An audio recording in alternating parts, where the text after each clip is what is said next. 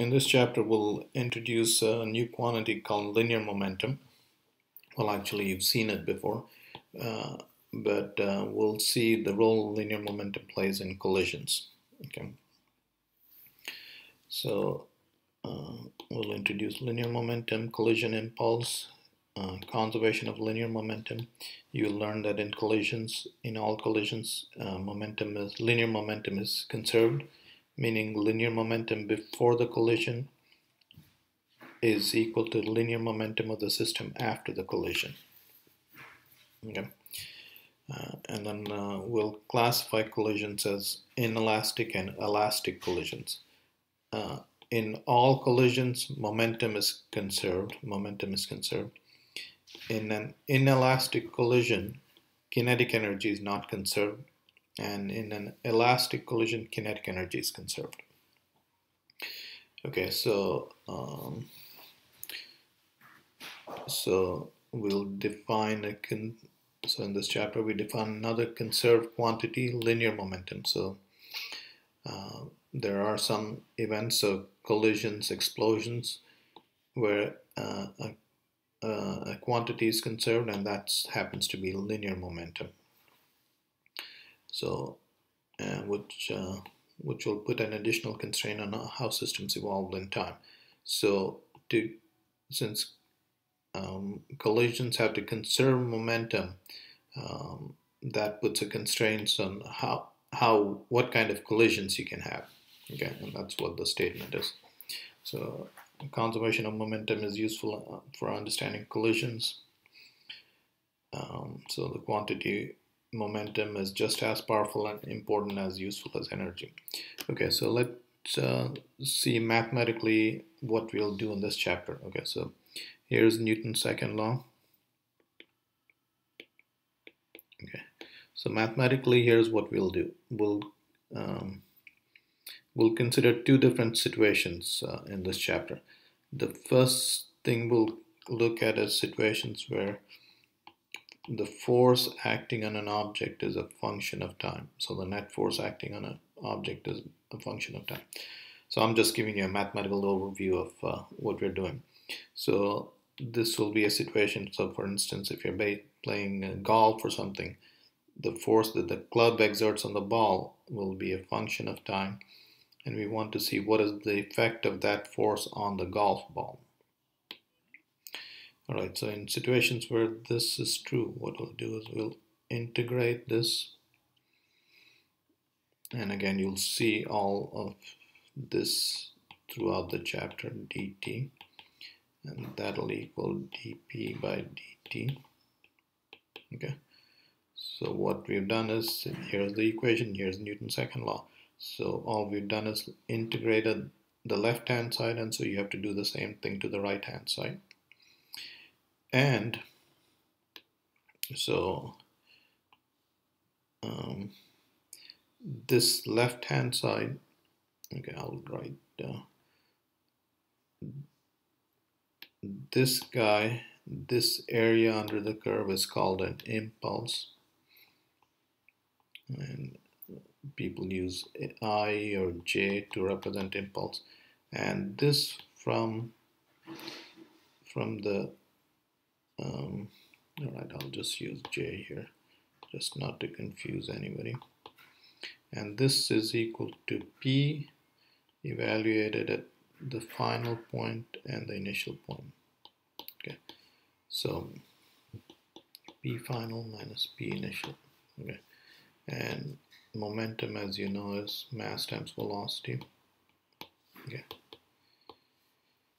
All right, so what we're saying here is this area under the curve, which is called the impulse that the club exerts on the golf ball in our example, shows up as change in momentum of the golf ball. Now the golf ball was sitting on the tee initially, so this was 0. So the impulse tells you how fast the golf ball will take off from the tee. Okay, so that's the first thing we'll do. And the second situation we'll consider is the following. This is again Newton's second law. Okay, now force, the net force is generally equal to the external force acting on the system plus the internal forces. Internal forces are when two cars collide, so one car exerts a force on the other car, and likewise the second car exerts a force on the first. So, but from Newton's third law, all internal forces, action and reaction, add up to zero. So now we'll consider situations when external forces on the system are zero. And then dP by dt will be zero, meaning P is constant. So what we are saying is, so now look at collisions, for instance. In collisions, the external forces acting on during collisions will be zero, at least during the length of the time of the collision. We'll ignore frictions and all, so for short enough time. So we'll consider situations when external force is zero, dP by dt is zero, so the momentum is constant. So the momentum of the system before collisions is equal to the momentum of the system after the collisions. So that's what this chapter is. So the entire chapter. So we'll consider situations when the force is a short-lived force and is a function of time. In those cases, we calculate something called the impulse, and the impulse is the effect of the impulse on the object on which the force is acting is it changes its momentum. All right, so that's a brief summary of the chapter. So again, we're talking about linear momentum, so let's consider this first case first. So here's the situation, you're playing baseball, the ball is coming, there's the initial momentum of the ball, and then the bat acts on the ball and it changes the momentum of the ball from this to that final momentum. Okay. Again, momentum, as we said, is a vector, it's mass times velocity, and Newton in fact gave a second law as the net force acting on an object is equal to the time rate of change of momentum of the object. Okay, this table lists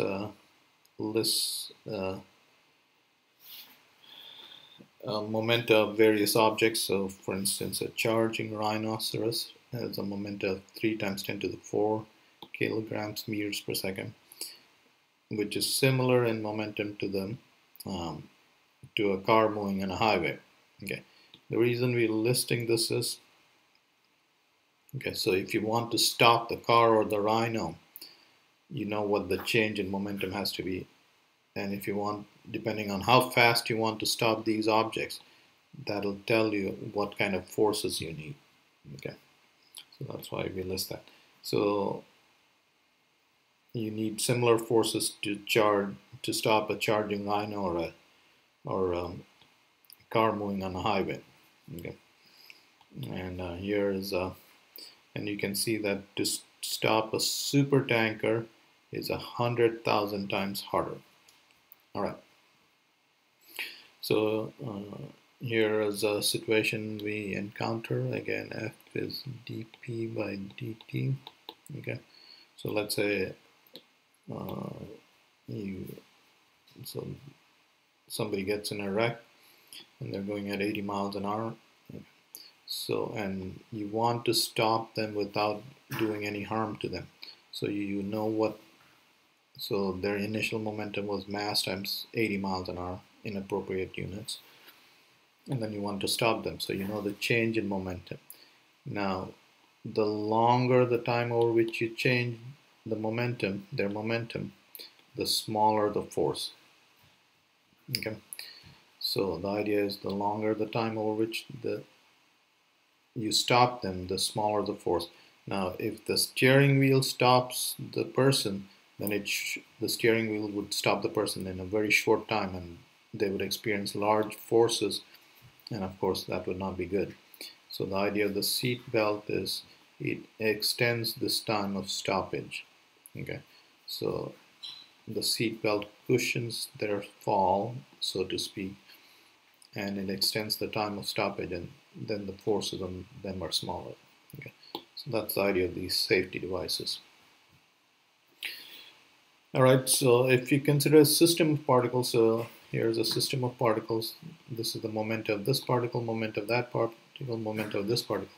The momenta of the entire system is just the sum of all the momenta.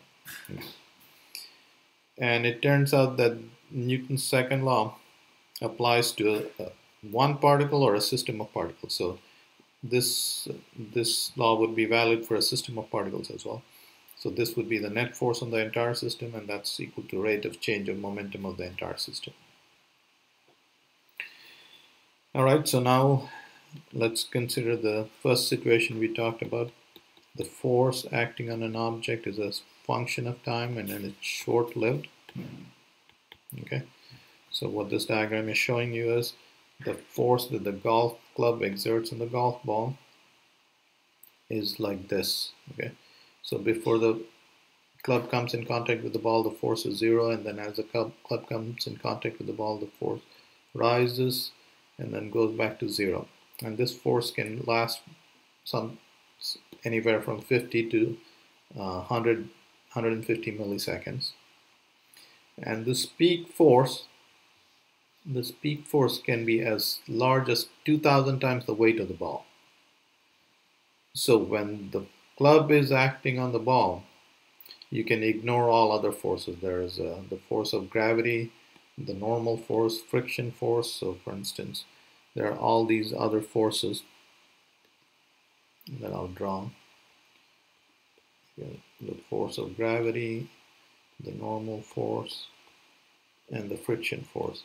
But I'll exaggerate this. The force that the club exerts on the ball is much, much greater than any of these other forces. So we can act like for this short time, this is the only force acting on the ball. And that's the impulse approximation. Anyway, so now here's what we'll do. We'll integrate this.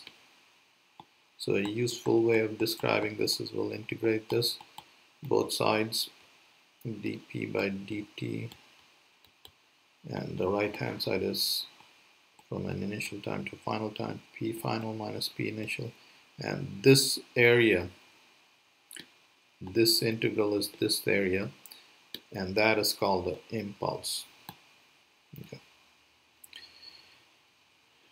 All right, so here we go. So there's the equation. We'll integrate this side. That's called the impulse, and that's equal to change in momentum of the ball. So large, and so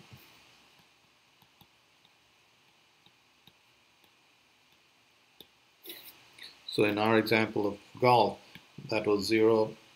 The final velocity of the golf ball will be greater this area, greater the impulse, greater this area. Okay.